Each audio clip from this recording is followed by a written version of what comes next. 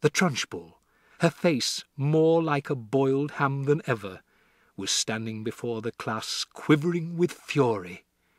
Her massive bosom was heaving in and out, and the splash of water down the front of it made a dark, wet patch that had probably soaked right through to her skin.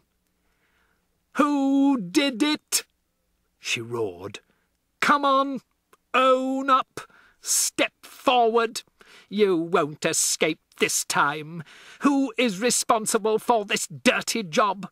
Who pushed over this glass?" Nobody answered.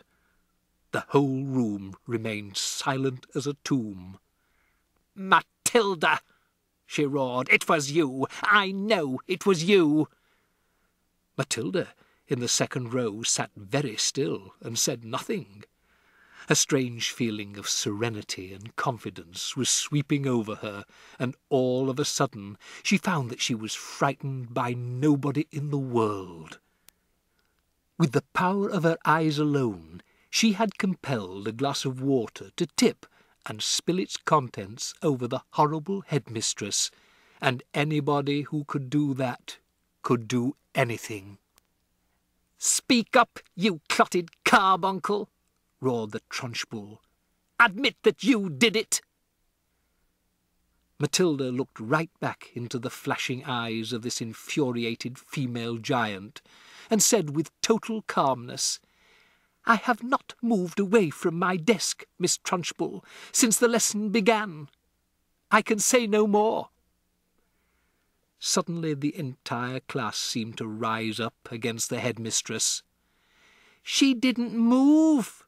they cried out. "Matilda didn't move. Nobody moved. You must have knocked it over yourself."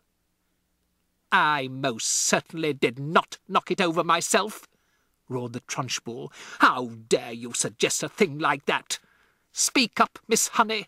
You must have seen everything. Who knocked over my glass?" "None of the children did, Miss Trunchbull," Miss Honey answered. "I can vouch for it, that nobody has moved from his or her desk all the time you've been here, except for Nigel, and he's not moved from his corner." Miss Trunchbull glared at Miss Honey. Miss Honey met her gaze without flinching. "I am telling you the truth, headmistress," she said. "You must have knocked it over without knowing it. That sort of thing is easy to do." "I am fed up with you useless bunch of midgets," roared the Trunchbull. "I refuse to waste any more of my precious time in here."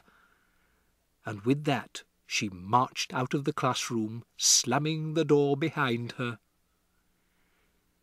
In the stunned silence that followed, Miss Honey walked up to the front of the class and stood behind her table. "Whew!" she said. "I think we've had enough school for one day, don't you? The class is dismissed. You may all go out into the playground and wait for your parents to come and take you home."